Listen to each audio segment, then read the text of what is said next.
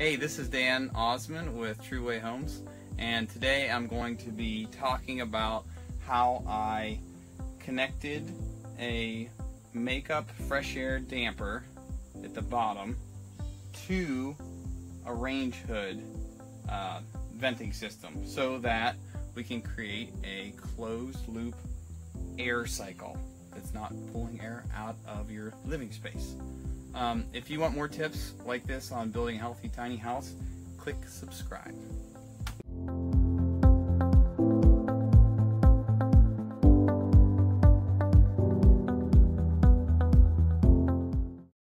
Okay, so first I want to talk about why we need this system in the first place.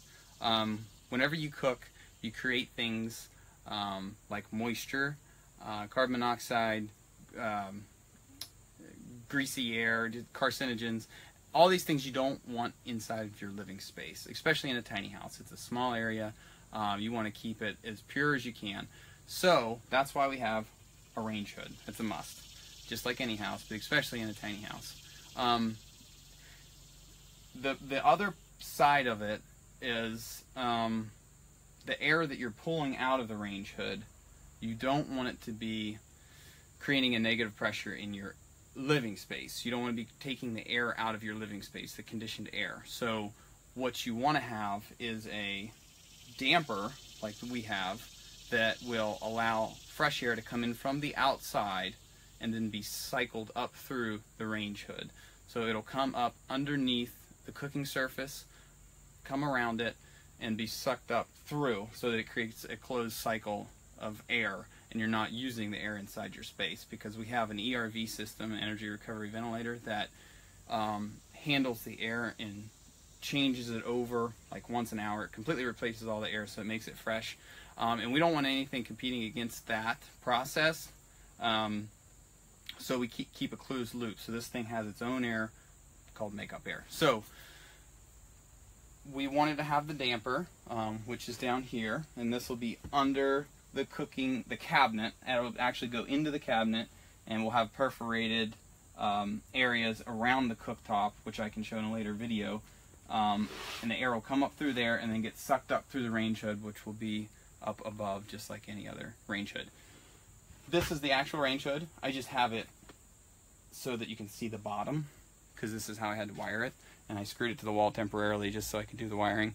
So I didn't want to have just a hole in the house, so the damper allows that hole to be shut when you don't want to use the air and open when you do want to use the air.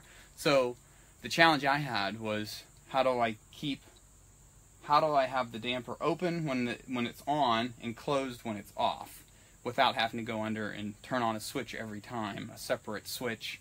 I wanted it to be one switch. You turn this on, everything happens automatically. So that's when I started my research. I looked at videos, couldn't find a video that actually had this configuration and told how to do it, so I thought I made my own. That's why I'm doing this.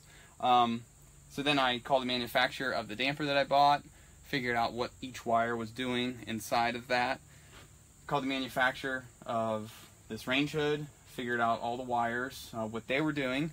From that point, I realized what wires need to be connected where, and what voltage needed to be changed, or, well, I'll show you that, because this is a 120 volt system and the damper is 24 volt, so I had to step that down.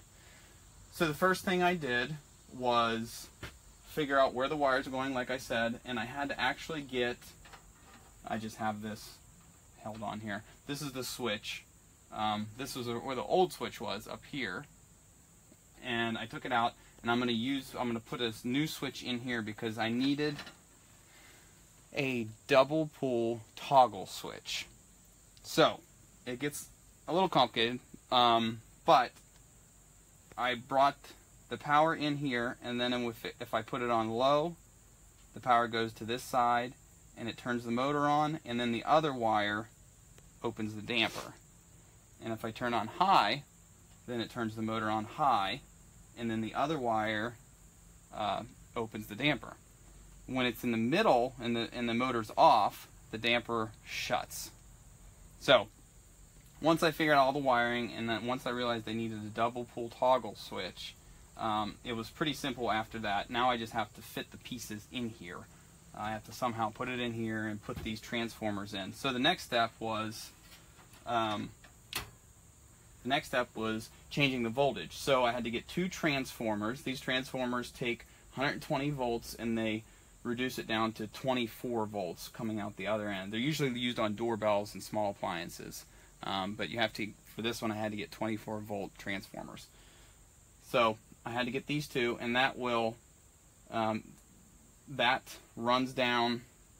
These wires come out of here and they run down and they go to the damper, and that tells the damper what to do. So so when I came into the housing of the range hood, I split off and went to one transformer with a hot wire which has power, and that wire goes down through here and it connects there. Then I had another wire that comes off the toggle switch, so that if it's on high or low, power will come over here, transfer into 24 volt, and go down to the switch. So those are the 2 hot leads that tell the damper when to open and close. If you want more detail on the exact wiring and placement, leave me a comment. I'll be happy to answer those questions. But for right now, I don't want to get too messy with all the details, but that's pretty much how the flow works. And as I'll show you an example here, I'm going to turn it on low, and you can see the damper is opening. And if I switch it to high, it still opens. And then when I turn it off, it will shut it. So I accomplished what I needed to, and now I just have to put these wires inside the wall cavity up to where the range hood is going to be mounted, and then once I get the wall tongue and groove on, I'll mount this on, and you'll never see any of this stuff. So yeah, that's how I came up with a solution, and I wanted to share